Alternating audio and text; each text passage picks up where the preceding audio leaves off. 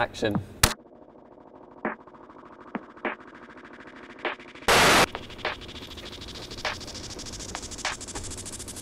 Hi, I'm Max Whitlock, GB Olympic gymnast. Welcome to my video blog. We are on the road to Rio, and today you'll see what I usually do in a normal training session. My typical training week, I train 6 days a week and it equals about 36 hours a week, so for me it's like a full-time job. Just started doing a bit of warm-up, a bit of stretching and conditioning before I start on the apparatus. There's not really much bits that I don't like about it. There's my weaker apparatus which I find hard, but you know, my stronger apparatus I enjoy doing, and that's what I want to train and hopefully get to my best ability at.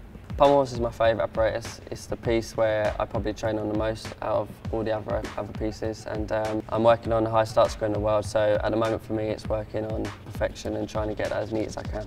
The pommel horse is shaped similar to a horse, that's why I think it's got its name, and it's got 2 handles on it in which you circle around and you try and stay on. As well as being one of my favourite apparatus, it's the piece where I got to compete in the Olympics, and I made that pommel horse final and I managed to get that bronze medal. So for me that piece is the one I'm focusing on now, trying to head into the future.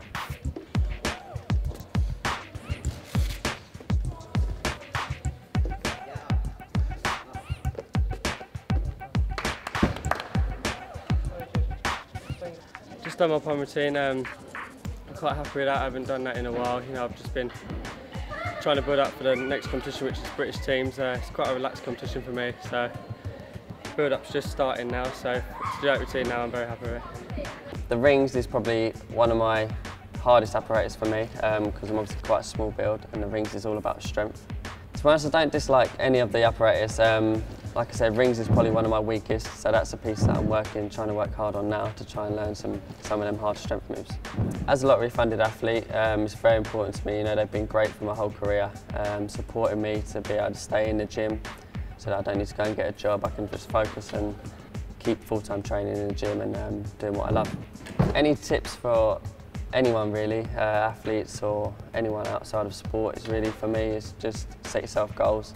If you've got a goal to aim for, then you know, you can work hard towards that, but no goals and then it's hard to work towards anything, so that's my tip. Hope you enjoyed my video blog. If you want to follow me further on the road to Rio, please subscribe here. Quick!